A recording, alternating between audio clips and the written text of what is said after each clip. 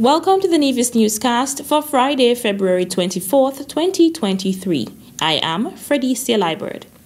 Collin Huggins is the patron for the Department of Agriculture's Agri-Expo 2023.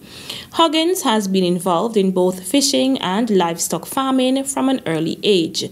He describes being in the agriculture field as his livelihood.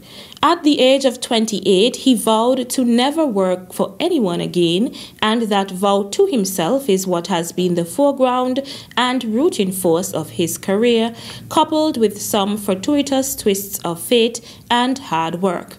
Upon leaving school, he joined the police force. However, after a short stint of 3 years, he realized that it was not the path he wanted to take. His love for fishing ultimately won, and he began his 42-year journey. Huggins' involvement in fishing began with him pulling traps for his father. His father, himself a fisherman and farmer, became ill, and this led to Huggins assuming the brunt of the responsibility. Huggins continues to make significant contributions to the agriculture sector as both supplier of land and sea.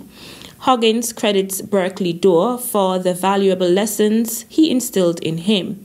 These experiences served to expand his skill set and ultimately be better for his commercial fishing duties on Nevis. Huggins advises young persons with interest in the fishing field that if you aren't devoted and determined to be a fisher, do not go out to sea. He also took time to highlight some challenges he faces daily, which includes the lack of attention towards the wants and needs of the fishing community, as well as scuba divers that shoot in fish breeding grounds. When asked about his fondest memory at sea, Huggins chuckled and recalled the day he caught a fish that was both unknown to himself and his counterparts. He noted, "The fishing list didn't have anything on this fish. Absolutely nobody knew what type of fish it was. Maybe it was a mermaid," he said. Huggins loves his job, his family, and children. He acknowledges that being in the agricultural sector has played a major role in his growth and continues to be the hallmark of his life. The Minister of Agriculture and the Ministry of Agriculture on the inaugural staging of Agri-Expo is pleased to recognize and salute Collin Huggins for his stellar contribution to the island's fishing industry. The Royal St. Christopher and Nevis Police Force, and by extension the Federation of St. Kitts and Nevis, welcomes a new Commissioner of Police in the person of James Sutton. Commissioner Sutton was officially installed during a ceremony on Thursday evening, February 23rd, at the Warner Park Stadium.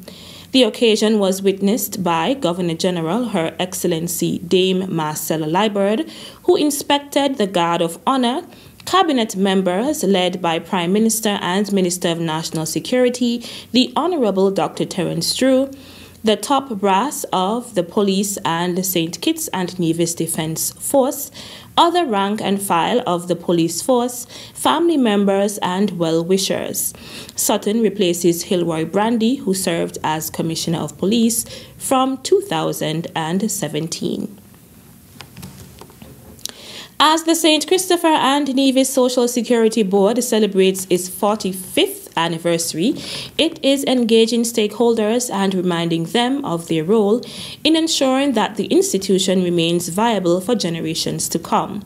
The 45th anniversary of the St. Christopher and Nevis Social Security Board is being celebrated under the theme Transform, Reform, Thrive, Social Security 45.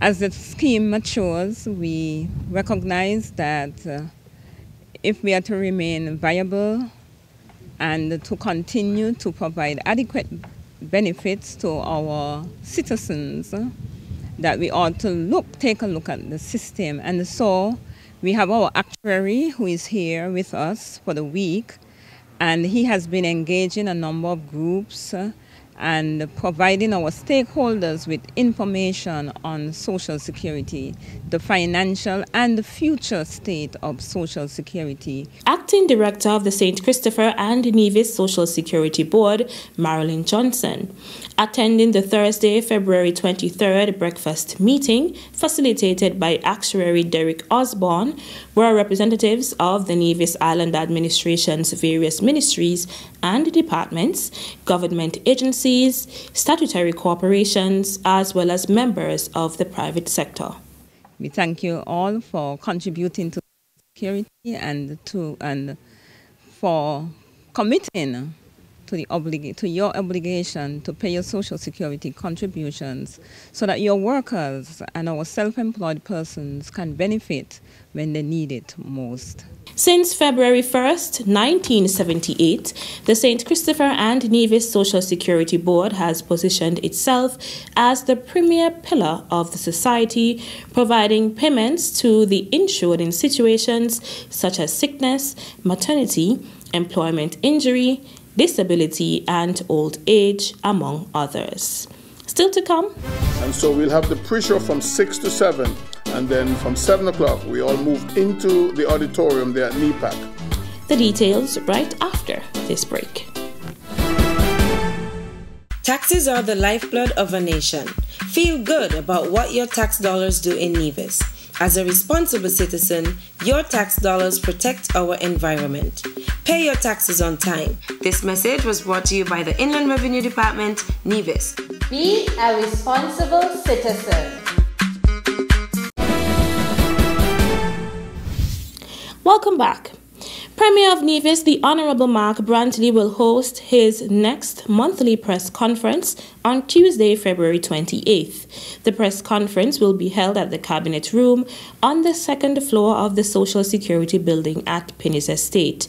Premier Brantley will provide an update on matters pertaining to Nevis, and members of the press will have the opportunity to ask questions. The press conference will be broadcast live from 10 a.m. on Nevis Television, NTV 8, Channel 99, nevistvonline.com, NTV Go app, Nevis Television Facebook page, and Nevis Newscast YouTube channel. The Department of Education is inviting the general public to attend its school's Black History Elocution Contest scheduled for Saturday, February 25th at the Nevis Performing Arts Center. The theme for the event is Calypso Culture and will feature students from the 10 primary and 3 secondary schools on the island who will display their prowess in the art of expressive speech. Education Officer Shanella Joseph provided further details. Elocution is an art form that we have missed in Nevis for quite some time, and the Ministry and Department of Education thought it fit to reintroduce this dying art form to our schools here in Nevis. Now, the slant we wish to take for this contest is to pay homage to our local calypsonians. You know, people like Bingy, Ginger, Astro, and Flamingo. Now, this contest, we're going to issue pieces from these local calypsos to the students at the various schools, and they are going to not sing, but they're going to recite the lyrics of these pieces. Joseph urged the general public to come out in their numbers as the event is expected to be a great one. Now, we trust that the competition will be par excellent, and so we can't wait to have you all come out and witness greatness from our students. The contest, again, it comes off this Saturday evening on the 25th of February at 6:15 p.m. and we look forward to seeing you all there. The event is expected to begin at 6:15 p.m. in the Michael Harold Sutton Auditorium at the Nevis Performing Arts Center on Saturday, February 25th, 2023. Entry is free of charge and refreshments will be on sale. Black Arts Freedom Edition is an initiative that the Nevis Cultural Development Foundation has created. This program is scheduled around Black History Month celebration. It is geared towards highlighting the struggles, trials, and triumph of our ancestors, showcasing the past, present, and future of our African history through dancing, singing, poetry, and theatre. This event takes place on February 26th, that's Sunday, February 26th. Showtime is 7 p.m. The Nevis Cultural Development Foundation, NCDF, is hosting a Black History concert coined Black Hearts Freedom Concert.